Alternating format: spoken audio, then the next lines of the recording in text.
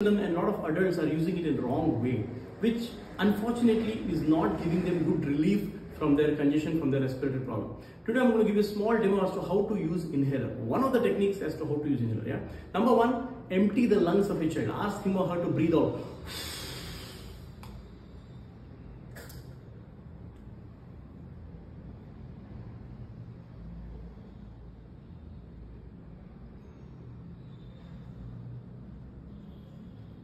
So first empty the lungs, then keep the inhaler in the mouth, spray it, take a deep breath, hold it for 10 seconds. If the child cannot hold the breath for 10 seconds, ask him to breathe in, breathe out with the inhaler in the mouth. Right?